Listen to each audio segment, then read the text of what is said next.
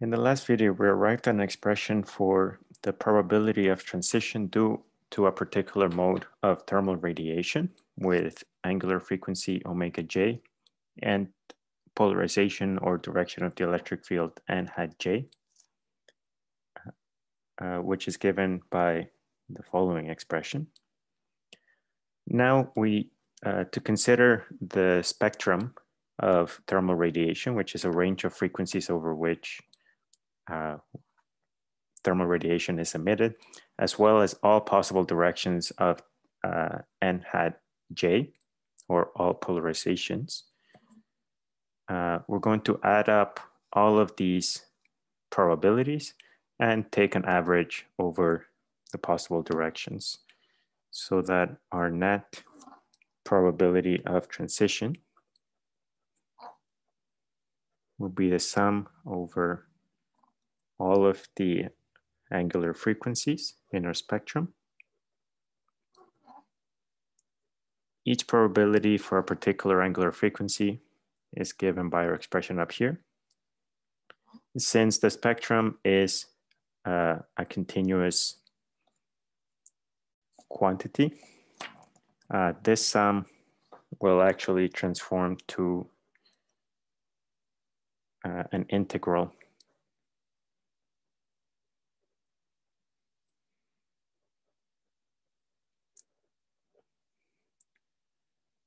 over all of the frequencies, and I'll denote that by delta omega. So this will be equal to, we can take out the constants, integral. We're going to need to average over all polarizations. So average over all directions of nj. We had the energy density per unit frequency,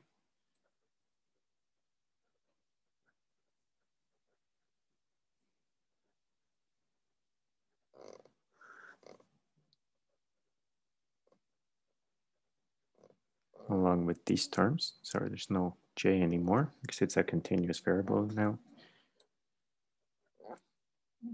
Over integrated over a range of frequencies. So we'll begin by this term over here. We won't go through the details, but you can show that the average of this quantity over all directions is just equal to 1/3 dFi squared. This 3, you can think of it as coming from the fact that only 3 of the components of the direction will play a role, and then you average over the 3 of them, so that our net probability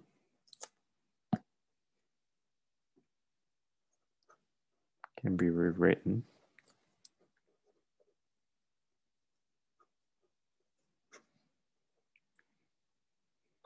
like so. Energy density per unit frequency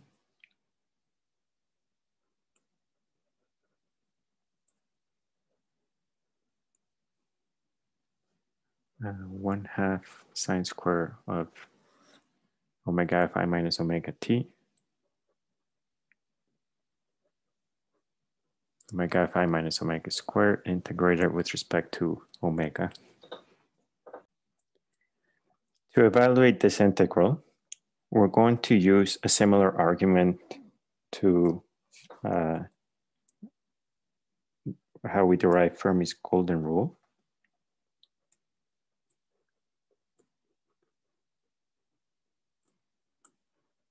So just like in our derivation for Fermi's golden rule, this sinc term, the sine square over omega fi minus omega squared.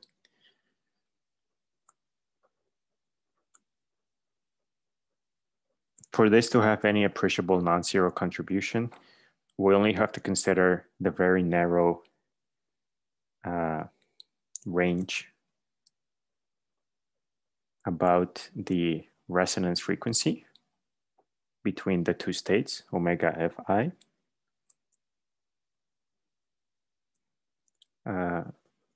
This means that over this range for which the sinc term is non-zero, we can take the energy density to be about constant and equal to the value of the energy density at the resonance frequency.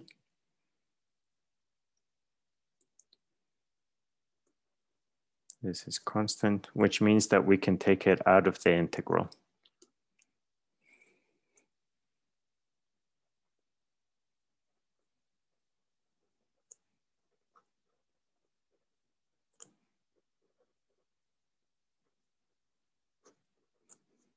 This should be approximately equal to u omega fi.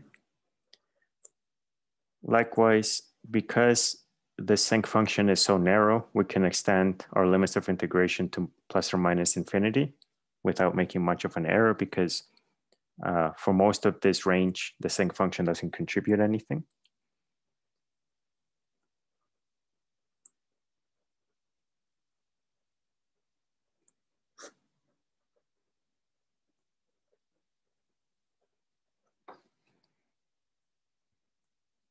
And this integral evaluates to pi t over 2.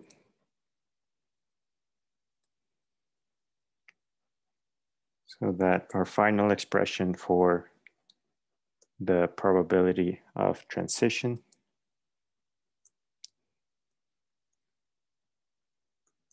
is equal to 2 epsilon naught h squared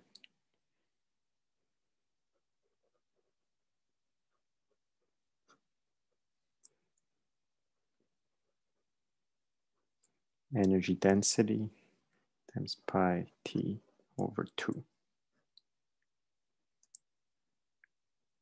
Okay, we can simplify this a little bit further.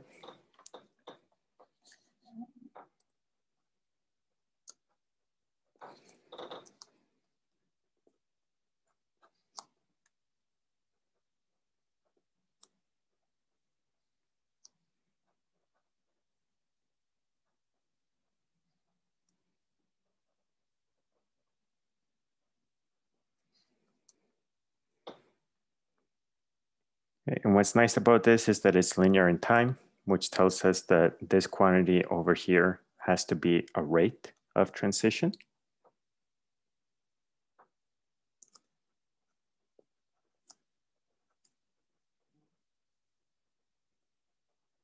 So a rate of transition being the probability of transition per unit time.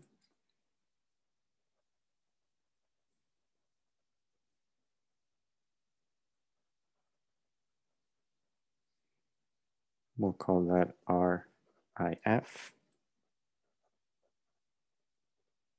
This is, you can think of it as the derivative of the probability of transition as a function of time. This is pi 3 epsilon naught h squared.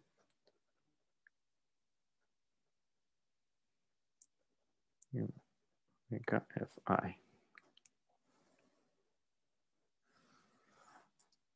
Okay, and this is importantly per atom.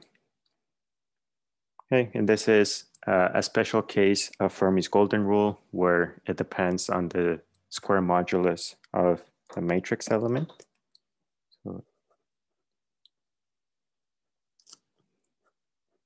this quantity over here was the matrix element of the dipole moment operator between our initial and final state.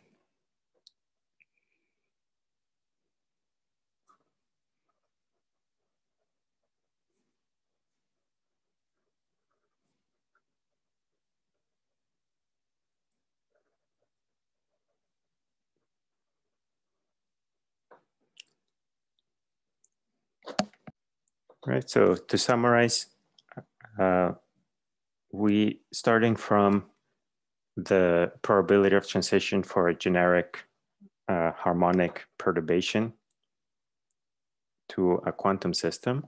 We specialized our discussion to the case of thermal radiation, which is in general not monochromatic and not polarized or randomly polarized, for which we had originally identified two processes, absorption and stimulated emission, for which we found that the rates were equal to one another. In the case of thermal radiation, we have arrived at an expression for the rate of transition per atom that depends on the square modulus of the dipole moment operator and the energy density, or this is like a proxy for the density of photons in a radiation field. There is, however, one process that we missed in our treatment, and that's the process of spontaneous emission, which we can derive it from a more specialized treatment by quantizing the electromagnetic field. Instead of doing that, we can actually arrive at the process of spontaneous emission by mimicking Einstein's treatment of the same problem, which we'll start doing in the next video.